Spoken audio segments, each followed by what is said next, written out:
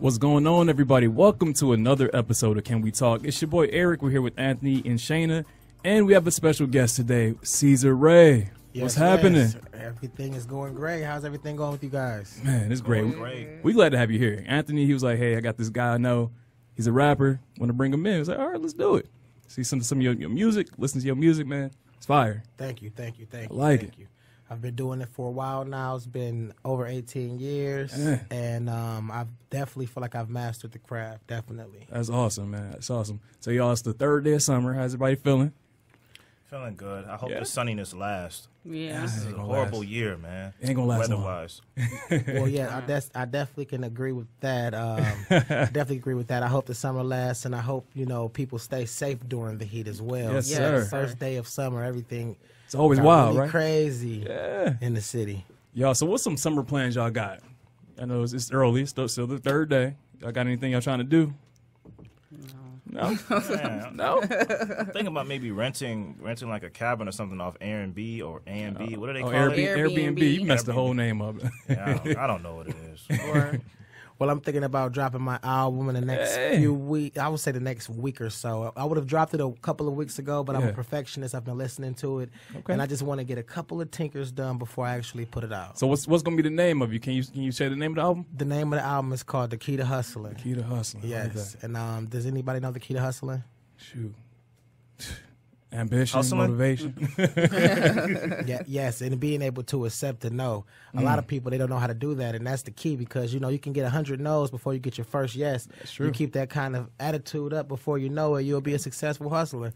A lot of people don't know how to do that, though. Yeah, man, the one thing I've heard is that you gotta fail forward, right? We all fail in our lives. We're going to face challenges, obstacles, but if you learn from that and grow from it, nothing can stop you. That's good. Definitely. Yeah, Definitely. And if you learn from the failures and you learn from the no's, you can perfect your craft.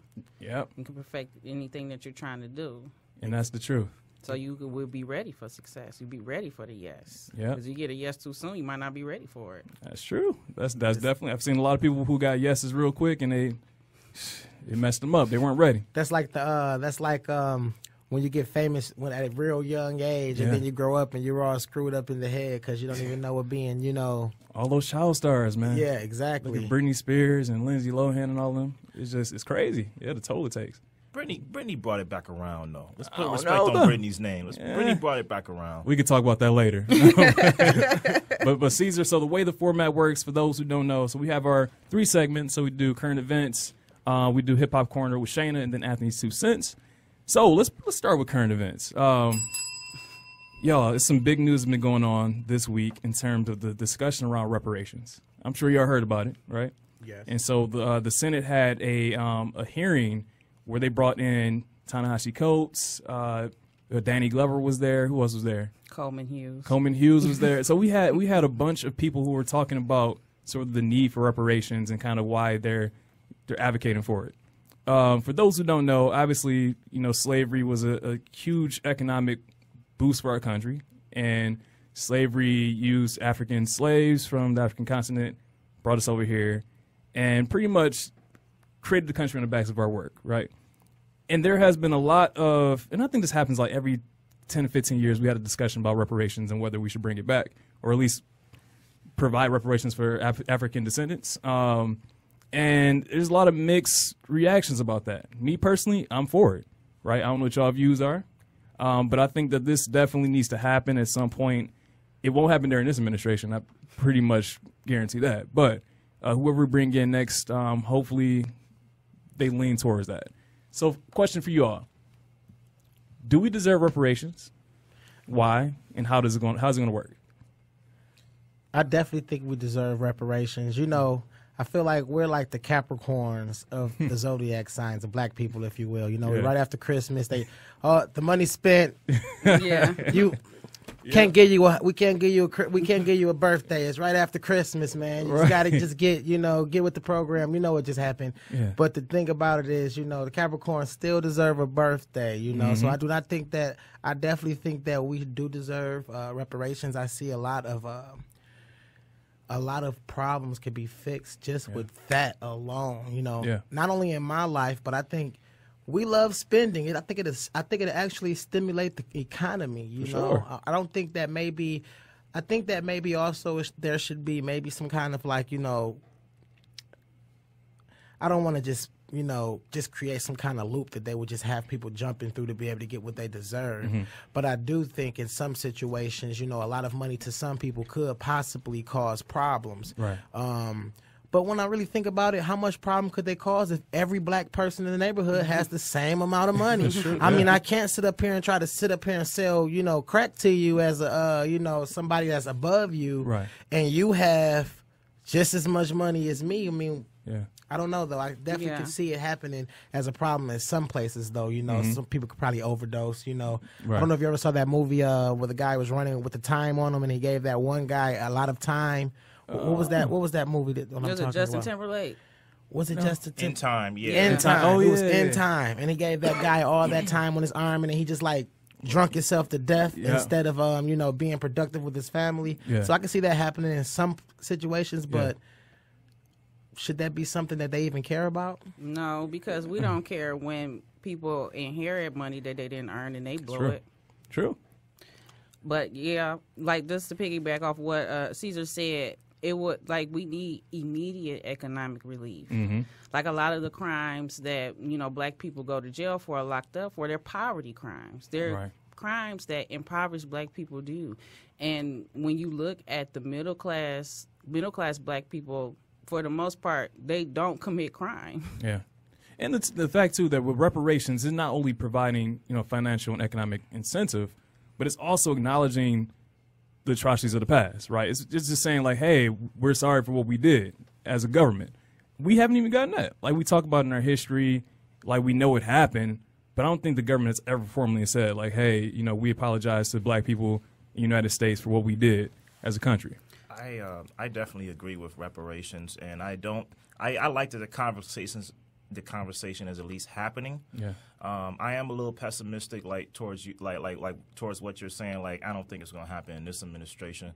But I never like the fact that a lot of politicians kind of skirt over the issue of reparations and never go towards it heads on because they don't want to step on, you know, other race and cultures' toes. Because they don't want to offend white people. Right. Right. But what I'm trying to say here is that reparations are needed because even today we're still, you know, dealing with the repercussions and the lasting damaging effects of racism earlier in this country and slavery. So, yeah, reparations are needed. And think about it. The government just recently gave farmers, what, $16 billion? Yeah, they got as a stimulus? reparations. Right. Right. They're giving them a stimulus, $16 billion to go to that community. And there's not that many farmers in the United States, right? I think it's probably, I'm going to estimate, 3 or 4% of people in the United States are farmers. And a lot of them already get subsidies. Right. And so if we're that easy and that quick to throw out money for them, how about throwing $50 billion into the black communities, right? Whether that's building, you know, schools, or renovating the schools, or creating more community organizations. Like, those things are a form of reparations as well. But I think we kind of stuck up on just the money itself and just giving people a check. I think there's other ways. I think it needs to be a check, and then there also needs to be investments into institutions. Yes. As well. It can be and it should be both. So how do we account for who is a descendant of African slaves? Because that is kind of my father's mother, she did a baby book for him with all the ancestors and their years of birth for both sides. So I can easily account, at least through my father. Right. And there's DNA testing out there, so you'll know, like, specifically what. Those DNA tests, it's all based on the sample size, because I can go get tested now and they'll say I'm 35% Nigerian, but the more people that test, the lower my Nigerian percentage goes. Yeah, that makes sense. That makes sense. But and they use that for law enforcement. So they do. I don't think they're going to give it because they're scared.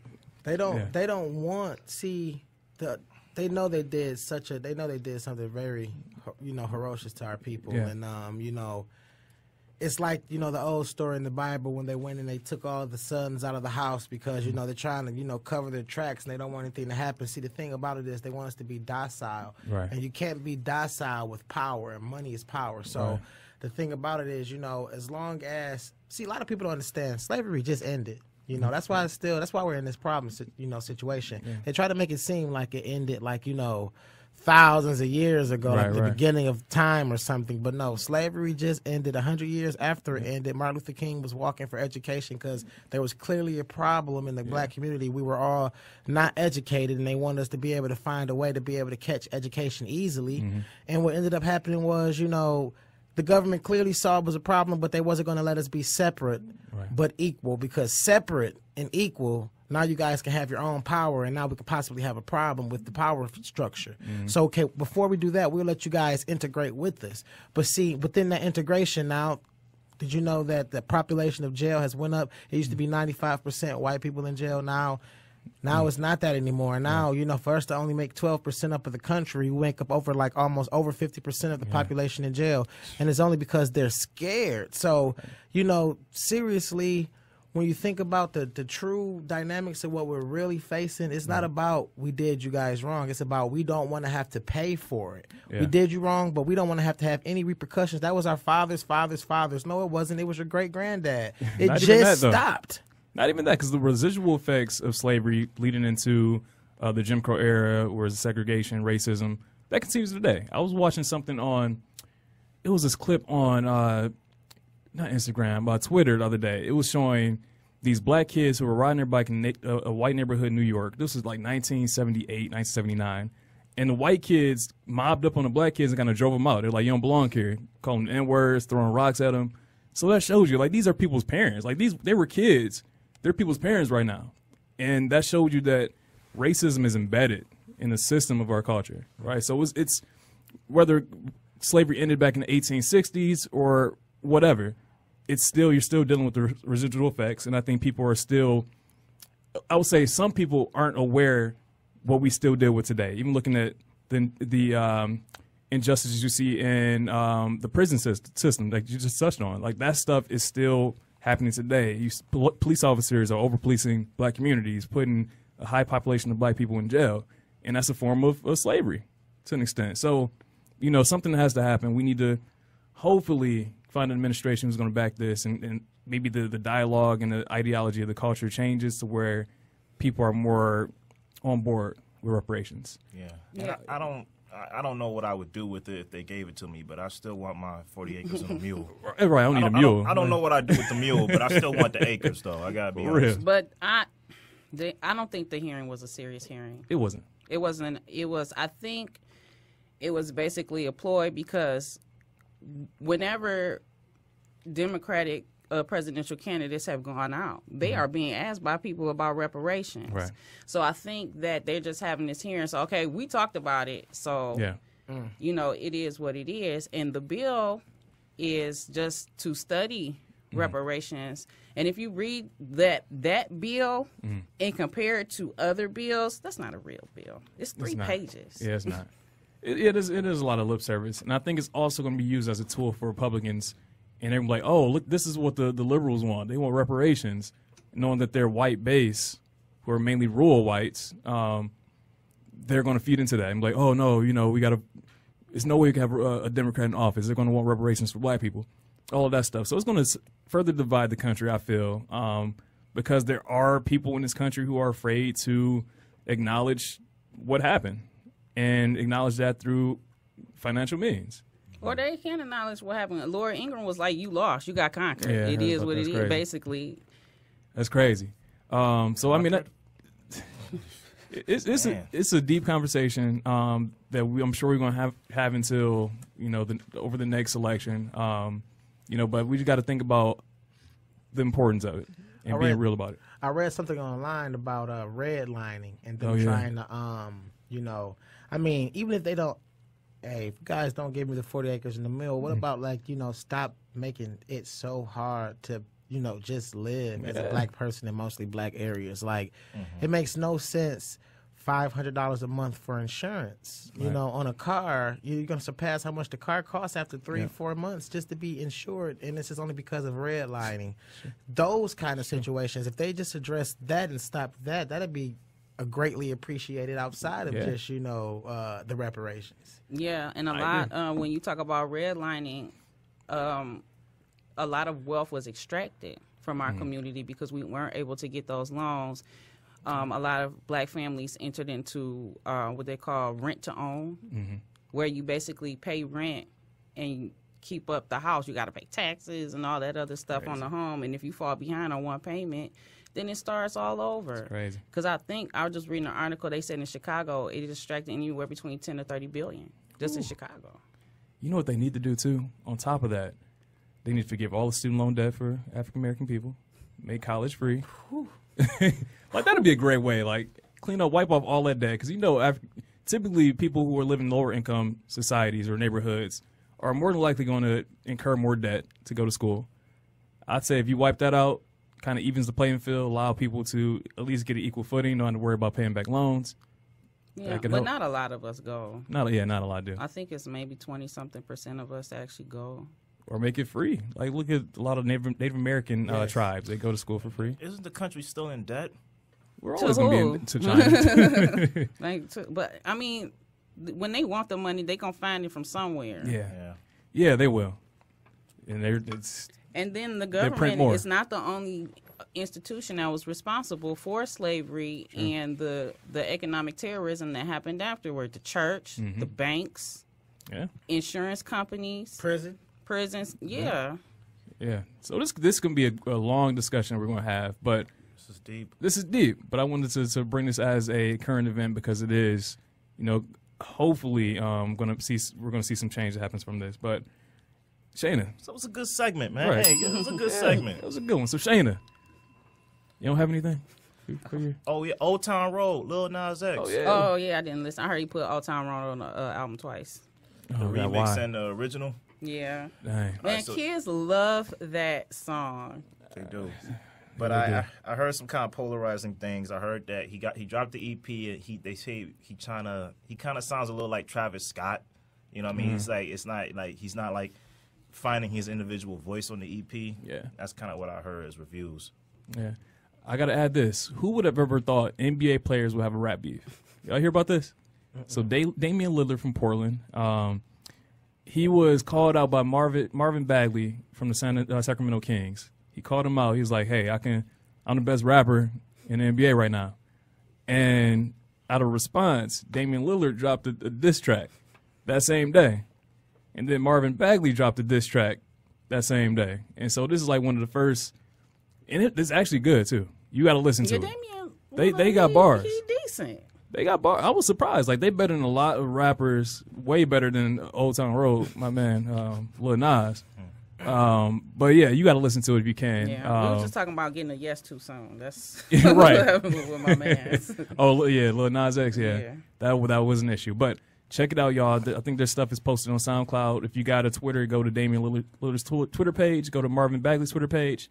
It'll be on there. Give it a listen. There's been a history of, rappers trying to be, ball players trying to be rappers. Shaq. You got Ron Artest, who was Meta World Peace now. Yeah. Kobe. We've had a history of this. That's true, but they weren't good, though. Yeah, Shaq has some yeah, you can Shaq has some class. I think I know about that once before too. Yeah, I guess there's a classic with Biggie on it, the Biggie version. Oh, yeah, we talked about this. Yes. Yeah, you put me on that. Oh, so Shaq, I didn't realize Shaq had bars like that. Iverson was decent. I remember he was a rapping genie on Kazam. Yeah, definitely take a look at that. Take a listen because it's pretty good. Anything else in the hip hop corner?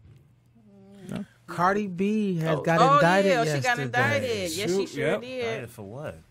Well, supposedly she had a real, it was like some kind of fight she had, I believe, in New York with these strippers that was talking to her husband. Two of them. Cardi. And she sent the blood gang, the gang after them. So it's like, she got like real charges, like conspiracy to commit bodily harm and...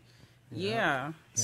Man, when you get to that point of fame, you just got to step away. Allegedly, because the charges, the TMZ reported the exact charges, but the charges are supposed to be sealed until she's actually arraigned, and she hasn't been arraigned yet. But it's crazy. She got too much to lose. Like, she got a kid. I guess her marriage kind of restored. Who knows? But she got a lot to lose, and I feel bad for her because, like, that stuff, you got to let somebody else handle that. Like, no, you don't do that anymore. You're famous. I mean, these women, they allegedly, were harassed by men. Wow. And they had to quit their jobs. They couldn't earn a living. I think they were bartenders. I don't think they were strippers. Well, they were bartenders at a strip club. Yeah. Which means you one step away from being on the stage.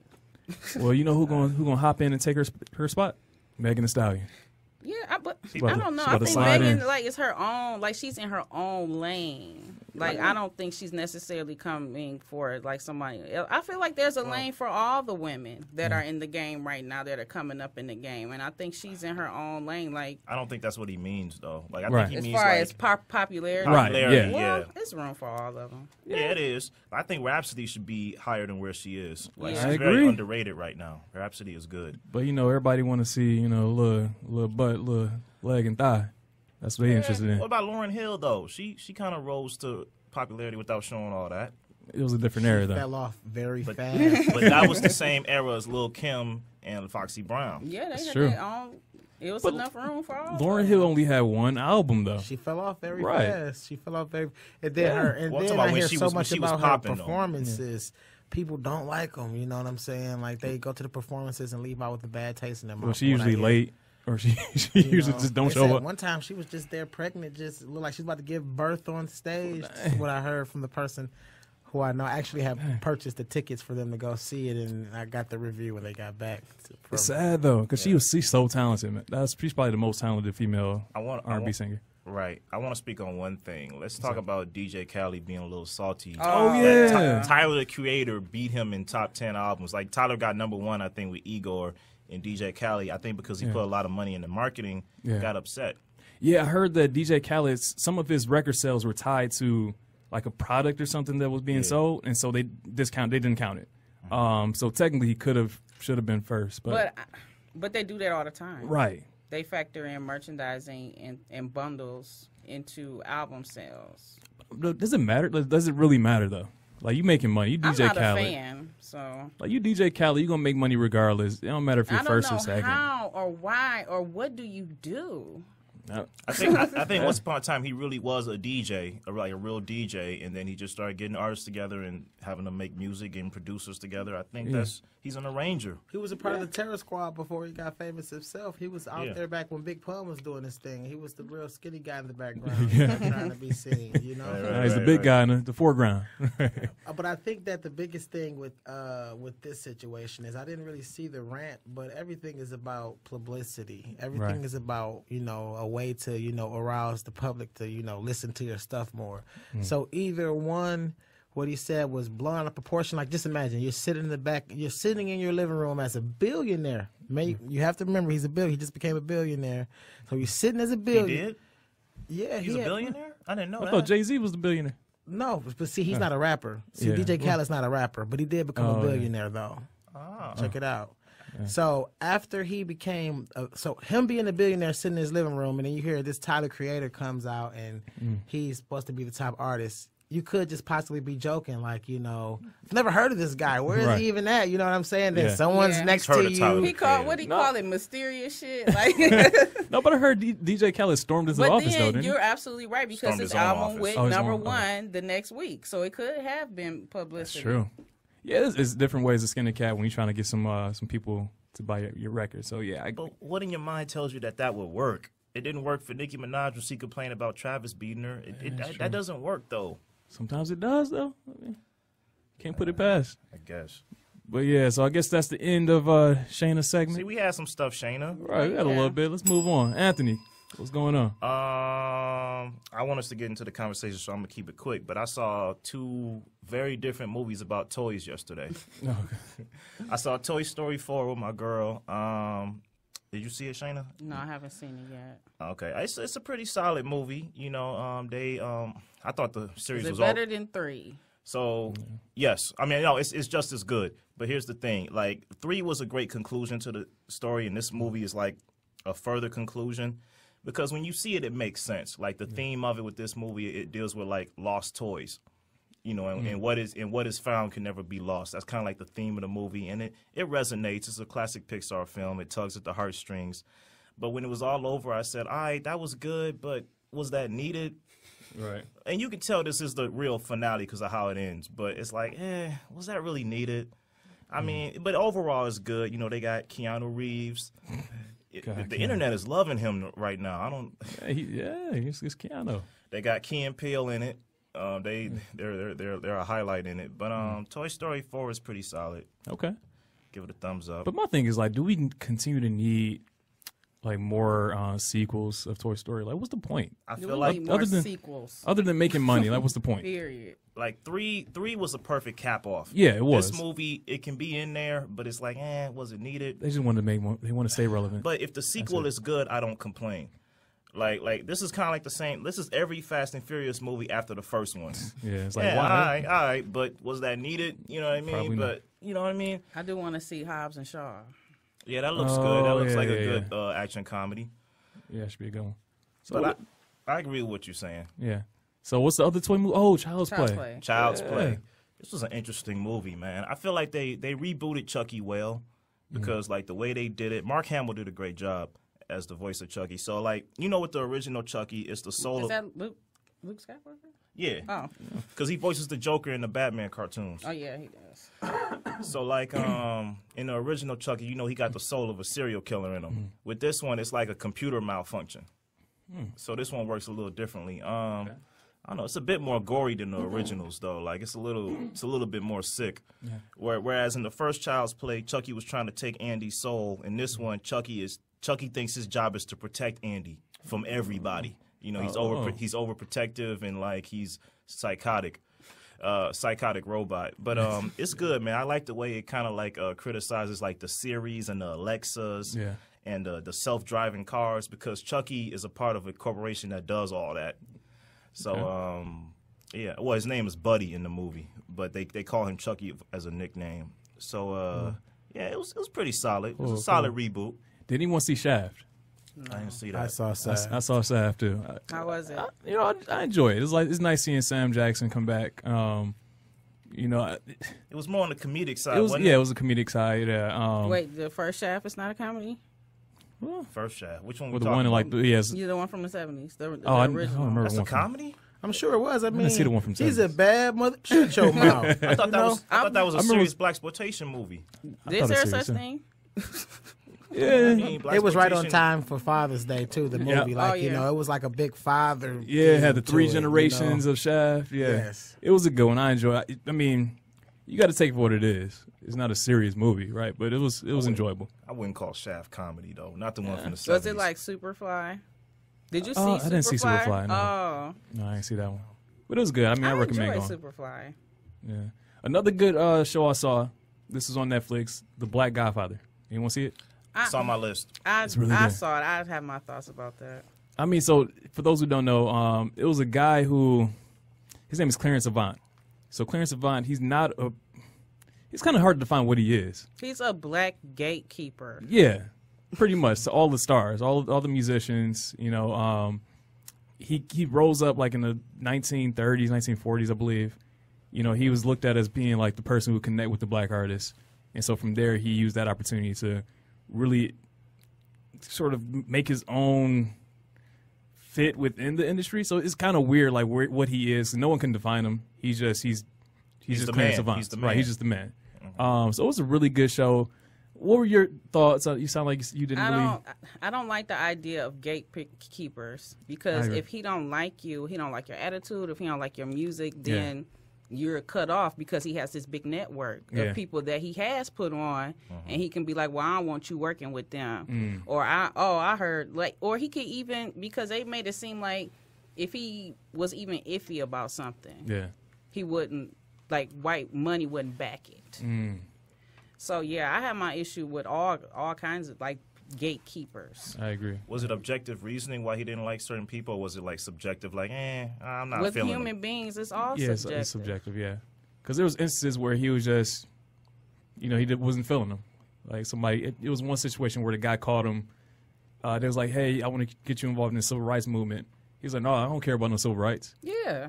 I'm like, dog. So this is a movie about a controversial figure. I wouldn't say he was controversial. He was just a figure in the entertainment industry. He was just this person who, like she says, the gatekeeper who everyone knows. Like he's in all circles. If you want, like, to get put on, or if you want something done, you could go through him. Okay. And Because there are a lot of people there like Diddy. Yeah, Barack. For real. So that shows you he's connected, man. Okay. But I recommend taking a look at it. Yeah, I definitely recommend. It's kind of long though. It wasn't long to me. Was it long? I mean, there was a lot of good information in there. But yeah, I just don't like the whole idea of gatekeepers. Yeah. I guess that's it for me. Anything else, Anthony? Before we move on, and no, not right now. I mean, I got some stuff to say about gatekeepers, but it's not coming to my mind right now. Ray Shaw, you seen anything? Yes, I've seen a few movies. What's one of the newest ones I saw that I like? I saw Toy Story as well. You know, What'd you feel? You feel it was needed? well, I see what they were trying to go with, and I almost feel like they were trying to relate it to like almost like black people in a way. You know how all the stories have like an underlining, you know, like be free. Don't think you have to have a master. It's better to be free and just enjoy who you is. You know, if you're watching it the whole time, Okay, they're trying to yeah. impress. You know, they're trying to get the Andy, and they don't even realize, you know, you're free now, and there's a big world out there and plenty of things that want you. See, you know? I'm not the only one that's too woke to enjoy stuff. But, Well, you he know, enjoyed it though. Yeah, I took my Oh, son. yeah, I don't though, be- you know, I so don't I be was all enjoying deep it. thinking when I was in it. And stuff, Yeah, you know? you're right. I don't be enjoying it. right. But there's a movie that I want to watch though, but I haven't seen it. It's supposed to be like the bad Superman or something like that. Brightburn. It's something about that I'm last trying one. to. I think it's playing. It's only playing in like one theater. I think in because I was trying to find that in John Wick, but it's like only playing in like one theater around here. I thought it was everywhere, but I guess they probably limited it after a while. Yeah. It was good though. Yeah, I gotta take a look at that. It's solid. So is it like a scary movie or is it like really like a bad Superman? It's kind of horror because like it really is the birth of evil. So yeah, it's the bad Superman. But he's not So it he's is not horror? Superman. He's like Superman. Yeah, it's horror, but it's not like jump scares or nothing. Well, it's a few jump scares, but it's solid. Yeah, I gotta take a look. I was trying to get my mother and my girlfriend to go with me, but you know They don't like those scary I was movies? trying to like. I mean, don't get me wrong. I'm not the kind of person that want to see some kind of really scary jump out of my stuff either. But Yeah, I understand. I was thinking, come on, it's a little kid. He's supposed to be the good Superman. What could he do? You know? Little kids are the worst though. Yeah, I They saw so a little evil. something. He was going in and out of something. He was like messing the house up. I'm like, oh, he's not doing nothing too bad. He's just messing the house up. He ain't playing, man. He ain't playing. Oh man, oh man. But let's get into our last segment. So we want to just sort of get to know you. You know, tell us about yourself. So Caesar Ray, you're a rapper from Detroit. How did you get your start? I got my start. Actually, I was. I've always been into music. My grandfather was a musician, and he played with Louis Armstrong and things of that nature. So, you know, I used to be in his front living room, and he would play with his, you know, all of his instruments for us. And we were just little kids, so we're sitting up there, and it's a big trombone playing. We're like, you know, at least I was. I'm like, whoa, you know, I'm gonna play an instrument one day. You know, then sometimes he let me pick up his instrument, and I'm like, you know, oh yeah, I got the instrument now. So then eventually, quite naturally, I went into being. I played the saxophone, the violin, I played the clarinet, you know, Nice. I was in the orchestra for about 4 years. So that was the beginning, but I would say when I started rapping, it just started coming to me. Like, you know, I was cleaning up one day and then, you know, came up with the line. I'm like, oh, that's kind of sweet right there, you know, and then I came up with another line and added it. Before I got done, I cleaned the whole house and I had a whole rhyme and I just never forgot it. Never wrote it down though, but I never forgot it though. And then from there, I just started adding to it and then I just was like, man, you sound sweet, you know? And then I started needing beats, and then that's when I started really realizing it was more of a, it takes more to make a song than just being, you know, sweet at rapping. Right. But, you know, I found myself in different studios and people, you know, I would say using my talent but not giving me a chance to, you know, preview it myself. Like, you know, I don't know if you ever been to a studio before. Have anybody been to a studio before and did any music? Just once. Have you ever went somewhere, did some music, and not been able to get the song when you got done? I mean, I've been to the studio because they have to mix and master Right. it and all that stuff. So I never seen the final like cut. of the Yeah, music. see, I went there, never got the song, performed it a few times with the camp or whatever, never got the song. So I'm just like in the background looking at the, you know. What's going on? I'm looking at the computer like, I'm going to find out what they're using. I'm going to do this myself. I don't need them, you know. Yeah. Found out they had Fruity Loops, and you know, I went and found the way to get Fruity Loops for free, and I started Allegedly. trying to, yeah, Right, you right, know, right. You say allegedly. allegedly, Allegedly, yeah, find out. allegedly, Yeah. kind of for free, but not really. And I got a chance to make beats, and I was learning, and I started getting a couple like a customer here and there. You know, they might want a beat, and then eventually I just started realizing you need to record over the beats. You can be a sweet rapper and have beats, but you have to record over them. Right. Brought my first, recording software, which was Cakewalk. It wasn't Pro Tools. Wow. And I started recording, and then instantly, boom, customers. Well, no, first it was fake friends. First it was fake friends first. A lot of fake friends came to the studio. They were there, and then the studio broke down. Yeah. And then I had no studio for like 5 months, and all the friends I had disappeared. Oh, so they wanted to record their stuff, right? Hello, who is it? Oh, yeah. Oh, you trying to get to the studio? Oh, it's down. Y'all can still come through. Oh, y'all just.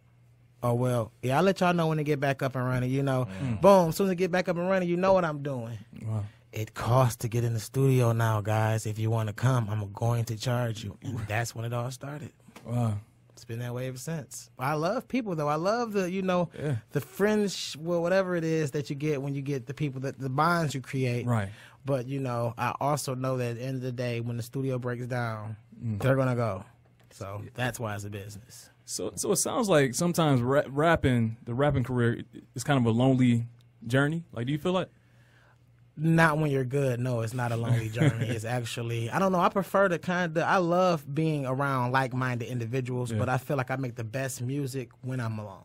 Okay. Like when I'm alone and I can actually like vibe out and maybe even experiment when I don't have to feel like someone's judging what I'm saying. You might be in there and hit a note that you would have never done before, but if someone's in there, you're not even thinking about hitting any notes. Yeah. But if no one's in there, you just, what if I make it hit a high note or put some auto-tune? I wonder how it's going to sound. Even if you sound stupid outside of the headphones, you're hearing it in the microphone, and you don't have any judgment, so it allows you to have a little bit more free space. But other than that, though, I feel like the music industry is not lonely. Yeah. I feel like it's mostly deciphering who's really real and who's not. That's what I think it really is, because before you know it, people, like I say, once the music stops, your real friends are still there. The ones that's not, they're gone. Yeah. So when you were getting started in your career and getting started rapping, who did you look to inspire you? Like, what artists kind of inspired you? Tupac, Biggie, Nas, the greats, in my opinion. I love lyrics. I love Eminem. I love to be able to rewind, to be able to, what did that guy just say? Is he rhymed that so many times. Let me listen to it again. So I would say those guys. Don't get me wrong, like Mystical too. I was really a real big hip hop head, but when it came to Tupac, though, I remember watching him and thinking like, wow, like. I don't know if you guys remember when MTV shut down everything and it'd be world premiere. And you're like, oh, what's about the Tupac coming on at 4 o'clock? I got to make sure I'm at the house to watch it. It was almost like they treated Tupac like a TV show when he came out with a video back in those days. It wouldn't even be any other videos that played after it. It would be like, everybody, this is the world premiere of Tupac's video. Yeah. So, that just had me just kind of like captivated. Like, I want to do that, I like that. Do you ever like fear where rap is going? Because I feel like I was looking at something the other day. People don't appreciate real rap anymore, right? I think it's kind of this gimmicky stuff. It was even during the NBA draft. They were asking these young kids. They're all like 19, 20, 21, 22 years old. They was like, who was Outkast? And they didn't know. Did y'all see that? They didn't know who Outkast was. But that's... Give them a pass for that. A lot of people weren't alive when Tupac was alive. So I'm not really expecting it to be the way it used to be, because they're looking at old school now, like Game's first album. And then Outkast is not like Stevie Wonder, where you're, as a mom, I can listen to Stevie Wonder or even Will Smith, because my baby loves Will Smith. I can listen to that around her and not have to worry about the explicit lyrics and having to debrief her from that. I feel you. What about Miss Jackson? I feel like that's a crossover. The way you move. Yes, you're right. Like that was definitely a crossover, but I can listen to songs in the key of life or Big Willie style and just let it ride out when I'm with my daughter. I can't listen to Stankonia. That's true. As much as I love that album, I can't listen to it like when she's around. So I wouldn't expect like younger kids like that, because like I have a connection to like Stevie Wonder and the Temptations and stuff like that, because that was constantly played while I was young. Yeah, I guess. I'm coming from it like you should know there's some things you should know. If you're a fan of the genre, you should know. If you're like a passerby or you hear it on the radio and you listen to hip hop, you don't need to know unless you're a fan of that genre. Okay. So I guess for you, how do you stay? Because again, hip hop rap is changing. It's falling into like a little more gimmicky type stuff. How do you stay true to who you are? I try to make sure I'm telling the truth, and I also try to. I think about what a person will want to know about that can't be where I'm at. Right. Like, I know a lot of people that would love to come to Detroit, be right in the belly, right, but they wouldn't even know how to survive or even know what to be thinking like if they were there, Yeah. I'm not saying that there's a certain way to think. Everyone has different ways of survival wherever they're at. Right. But see, I just like to talk about making money and hustling and how I do with that kind of way. When I say hustling, I don't mean like hustling drugs, hustling anything you can hustle. You can hustle a job. Please believe it. It's about trying to have a way to survive, things you do every day to make, to make things meet. So I feel like when I listen to it, I just want to be able to feel like I'm talking to myself as I'm going through things. Because right now the music is real because I'm going through it. Yeah. So it's not like if Jay-Z, if you notice, his music doesn't sound like I at first did when he first came out, because when he first came out, he had a different hunger. It was different. It was because, I'm still out here in the streets and I'm making moves and I know a little something that can touch your brain that you know about. But once he got famous, it seems like his music got out of touch with people, because now I'm driving Bentleys on this level and I'm here. on some other stuff that I'm saying now. Other people relating to me, but y'all not so much relating to me. So I feel like what keeps me relevant is being able to listen to it and relate to myself, because it's constantly, every time I listen to my music, it's almost like almost like it's talking to me about a moment that may even be happening at that exact moment, whether if it's like I got a song called, do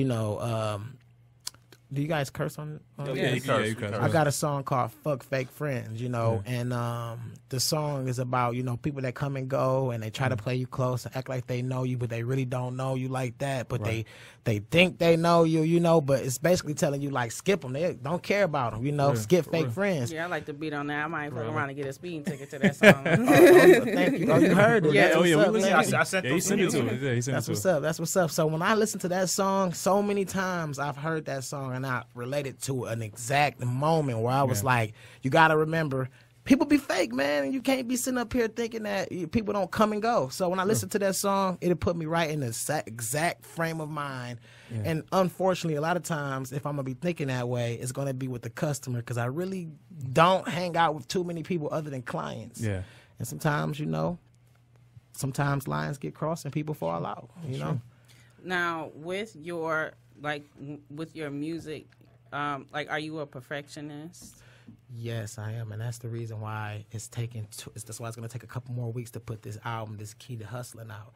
But I'm going to put all of them out. I'm going to put all of the albums out on iTunes at once, so you guys can be able to listen to it, and stream it as you guys go. But I am a perfectionist, because I feel like if you're going to be in competition, you're going to be in competition with people that have such a team, You have to try to represent yourself on a multi-level as a team, just in one person. So I try to be my own listening party. I try to be my own judge. Like, that's it has to go. It just doesn't sound like what someone's gonna. It's not gonna be something everyone listens to. Right. It can't be on the. That has to be a mixtape song. Throw it out there. Just give it to them. Right. It's not going to be something taken serious. But the thing about it is, some people, if they're not thinking like a board of people with a harsh critic, because you really have to think outside of just yourself, then you're just going to say, everything's sweet. Put it out. We're going to blow up. Right. And then now you're sounding like like you're not professional in some areas. That's the truth. Yeah. But as a perfectionist, do you ever take the time to listen to your old music and appreciate your growth? Definitely. And that's the reason why I'm going to release all of the old albums as well, because I just feel like I want to re-release it. It's gotten very easy to release albums on iTunes recently, guys. And it used to be in the past, people, they would be trying to figure out a way to get it out there. And what I did, I used to just hustle it off the hip, and I found a way to do it, and I taught other people how to do it. So I sold over 4,000 copies of some of my old albums. And I'm I want to re-release it because I'm listening to him and I'm like, man, this is hot. But I remember what made me stop selling the last album. It wasn't any songs toward, for women. And I'm a harsh critic. And when I listen to the old albums, like when I was listening to Mace or DMX, I would always just skip through to see if I could find something to bang with a chick. Yeah. And I did that with my album one day, trying to sell it to some females. They still bought it because I got a mouthpiece, but I just didn't like that the only song toward women was disrespect to them. And I started realizing, like, that's something that's very popular in the rap community. And I instantly stopped selling it and started working on something new and started making songs for the women because I felt like, that's the way I want to represent myself. I love women. I don't want to come out like a woman hater, So, I brought it back, and now I feel like definitely when I listen back to it, I hear the hunger. I love where I was going with it, but now as an older, maybe a couple years later and been out there talking and trying to network with people because you got to do that to know where your album's going to land as far as your demographics. Real. Women are the biggest buyers. Gotta give them praise. You gotta show them love. It's not even about just showing them love to get them to buy. It's about, thinking about what kind of people you want to listen to your stuff. You want women haters listening to it only? Like, I love women. I'm not a woman hater. Well, I feel you. So I think that is one of the key elements I focused on this one. You guys will be able to hear it all, though. Yeah, I'm excited to hear it, man. Once you release it, you got to let us know so we can plug it on air. Right, definitely. For sure. So I know. I'm sorry. He said something earlier, and I'm just thinking off the head right now. He said something about what I'm doing recently. I'm working on a movie. It's called Bridge Card. It's about to be epic. I have a lot of big stars in there. Yeah. I'm gonna give you guys an idea about it because we're going to go back into shooting it at the beginning of the month, and we already have. We have Eastside Ivo. He's going to be a part of it. Okay. We have, I don't know if you guys know who Jackpot the Juice is. Yeah. Okay, Jackpot the Juice is going to be the main star. A comedian. Yep. Popular on Instagram. Okay, so basically, I would go more into it, but my marketer has told me to. Yeah. I have to get some. Yeah, I got to get some things taken care of before I put it all the way out there. But I'm excited about that. I really enjoy the low budget. Like, I'm not sure what your budget is, but I really enjoy the low budget Detroit movies that I've seen on Amazon. Like, they are really good. They're well acted out. Yeah. Right. Like, they have really good scripts. It's just that I guess maybe the budget, but I don't think the budget not being there is makes the film bad. Yeah. They're really good movies. I agree. I love Plug Love. And I think it's about your ability to relate to it. Like, you can relate to that movie, and you're like, oh, that's I experienced that before. I want to ask. Yeah, go ahead. No, I agree with y'all. I just said I wanted to ask this before we run out of time because, you are an artist, but you're also a videographer. Yes. Me and you spoke about your, I guess you're still doing it now where you did interviews and you walk around with the camera too. Yes. So tell me about that. Well, it's all a hustle. I didn't even do this. I want to go ahead and I'm going to stop it because I haven't even started press record. So I'm going to put it down so I can save my battery. But it's basically, Stump the Radio. Stump the Radio, it came from God. I give it to God.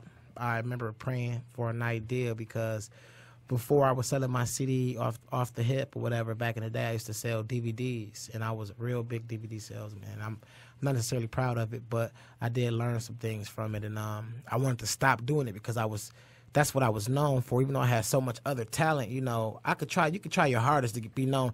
Hey, I got these DVDs for sale, and I got a good. I rap too. Yeah. Give me what you got. I don't care about your rapping. They really don't. Like, hey man, I got DVDs with original content, you guys. Not copyrighted material. Right. So I ended up, turned around and I asked, God for a way out, and He showed me a way out with the camera, and I didn't have the camera at the time. I just was like, asking how could I do this, and He was like, well, why don't you, put your music on a video and sell your music on a DVD? And I was thinking to myself, no one's going to buy that, And I was like really thinking, like, what can I do? What if you put other people's music on a DVD and you put commercials on there? What if you could what if you can give it out for free and you put everybody else stuff on there and you put commercials on there and it's paid for and you make it to the DVD? I just sitting up there all these different ways. And when I finally got my first chunk of money, I was gonna either get a Charger. It was brand new at the time. It was supposed to be going against the Challenger. The Charger just came out, or I was gonna get a camera,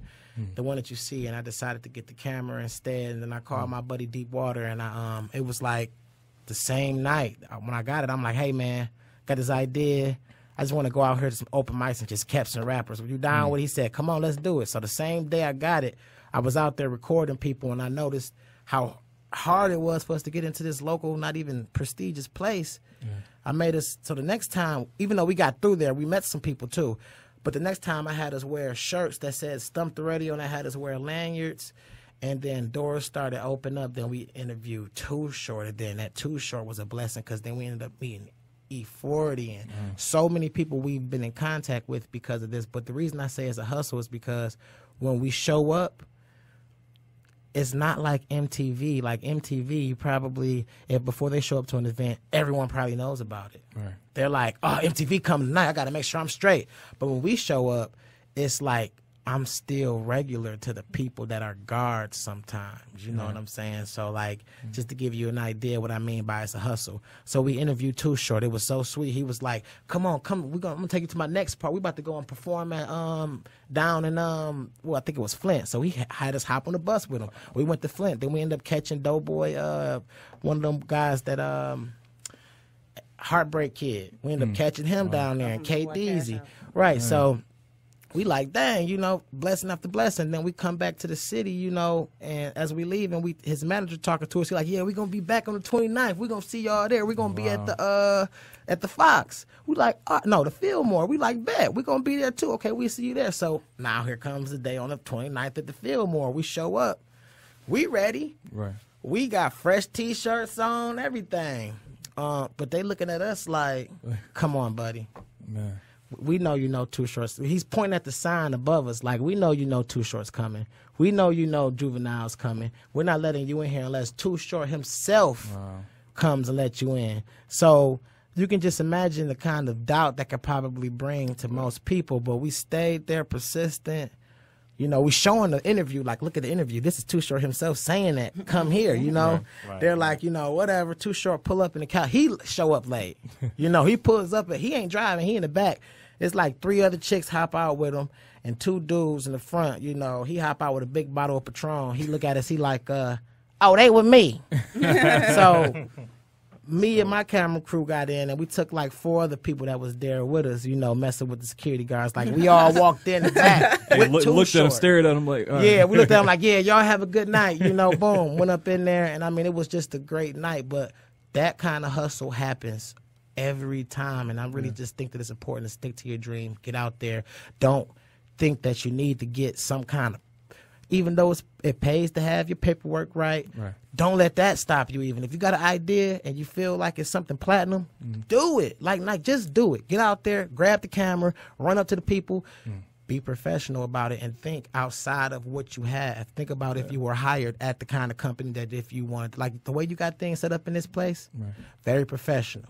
I like it. It's going exactly which way it's supposed to go. And, you know, before you know it, you just had to do it, right? Right, yeah. You just had to do it. You can't let nothing stop you. You just got to do it. Put yourself in a position to receive, and that's the only way you're going to receive. I like that, because a lot of people are afraid to take the chance on themselves, right? So just being able to take that leap of faith, like, hey, I'm doing it. You know, something you got to do.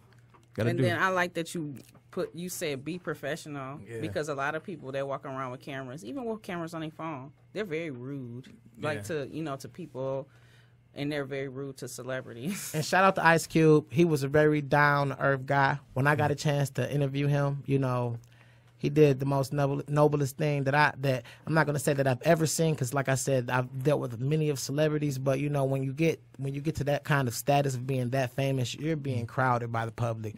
They're on you. They're like, let me get a picture, let me get a picture, let me get an autograph, let me get an autograph. Hey, I got to rap. Hey, let me do this, let me get an interview. That man right there, I didn't see him turn down no pictures for nobody. Wow. He was there. He was very comfortable, and at the very end, when we was trying, because we set up a room for an interview, and then someone else this weekend, it just passed a couple of days ago. We set up this interview, and then someone else there with the camera tried to steal the interview. I mean, the girl was so good with the way she moved in there. She slid in there with her camera, and she had a nice microphone. She started talking to him. She moved our camera out the way. I'm like, hold on, that's our camera. She like, it'll be back in a minute. I mean, the girl was very crafty with it, but I understand this is your shot. Right. This your shot. I kept my camera. I'm just going to record her until my host get into place, you know. Ice Cube, you know, he didn't understand that he was doing it for the wrong person at the moment. But once he got a chance to see the footage that we had and the stuff that we've already done and accomplished, it goes to show you how a portfolio goes so far. Yeah. You know, we got the interview. We got him to talk about when the next Friday's coming out. No one knows when that's going to come out. That's going to be available later on today on my channel, K.O. King ENT on YouTube, all one word. You can check that out. And I do appreciate all of you guys for having me here today. Truly do appreciate it. Thank you for coming. Appreciate it. Yeah, but man, I'm just it's amazing to see sort of, you know, how you got this, just being with your family, being with you seeing your grandfather, you know, playing his music, and then from there inspiring you to start yours. So that's awesome. I'll go again. You want to go again? All right, we're just waiting for our sound engineer to wrap up, but I do want to say some last words, because we like to follow with last words on just today. Yeah, first off, give your plug. Let the world know. Okay, if you guys are looking for me, you can look me up on Instagram, CZARRAE. If you look me up, I am always I'm always recording people in the studio, but when I'm doing it, I pull that camera out because I feel like it's a platform, and I feel like once I get to where I'm going, people will be able to actually track my story, because I mean, I'm pulling that camera phone out all the time, and I'm making sure people get a chance to see what we're doing, you know, at least what I'm trying to get into. Even some of the stuff with the Bridge Car movie, you guys can see some of the makings of that on my channel. If you go to my YouTube, that as well, K.O. King ENT, all one word together, like Knockout King Entertainment, but like I said, K.O. King ENT. And yeah, Caesar Ray, awesome. Knockout Kings, Stump the Radio. I love it all. Thank you guys. Now, what are you guys' official name for your channel? Because I want to make sure I give you guys a real nice shout out. Yep. So Can We Talk? So it's, if you find us on, you can find us on iTunes, SoundCloud. Is Can We Talk under the Podcast Detroit. So Podcast Detroit is sort of the governing body of the podcast. So under Podcast Detroit, you can find Can We Talk. Caesar Ray here, kicking it with Can We Talk, and I love you guys. Appreciate it. Love you too. I don't quite know what to do. This is hilarious. Yeah, I don't want to know what doing to start the podcast that he's doing. Like, he ain't coming in, so. Can't you guys like just turn down the mixer board and not just like? Okay, so we did the stuff. Yeah. I think we do like. I hope I didn't overtalk or nothing like that. No. Yeah, you did good. We appreciate it. Facebook page.